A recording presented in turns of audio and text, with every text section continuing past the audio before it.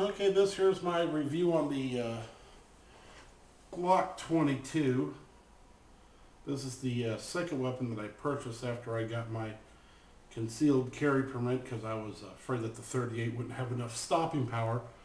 So I went for the Glock 22, did some research on it.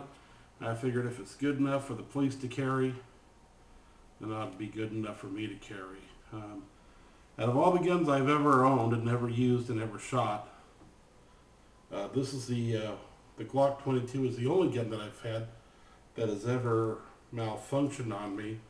There's a little tiny pin right above the trigger here, and if that pin should fall out like it did on me, then you would need to use the gun.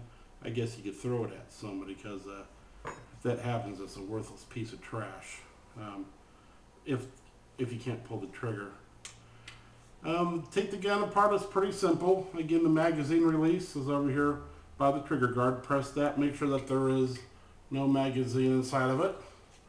Once you do that, pull the slide back there, visually inspect to make sure that there is not a round inside of it.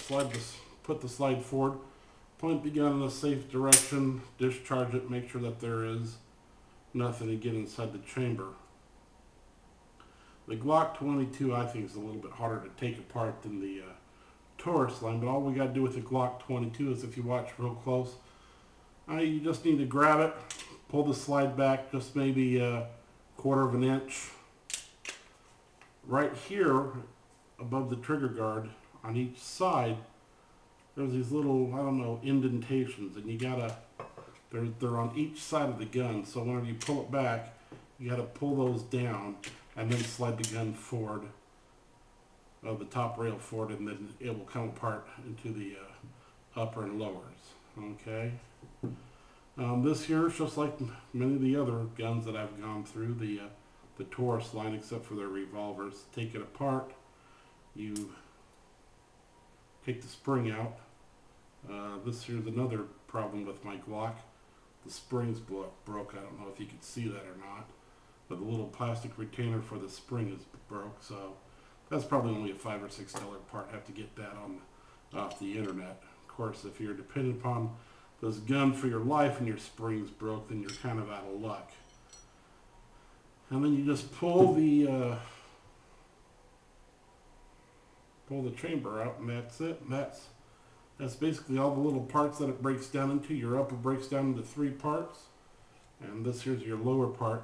One thing you have to make sure on the Glock, when I was reading the instruction manual, this is an older one. They have the newer ones out. But whenever you're cleaning it, they say to make sure you don't get any gun oil or anything down here where the hole where the firing pin goes, because they say you could clog up the firing pin, which would, well, again, make the gun absolutely worthless to you. All right, well, that's the end of this review. Again, if you have any questions or comments, you could post them here, or you can get a hold of me on the YouTube website, and I'll get back to you as soon as I possibly can. Thank you.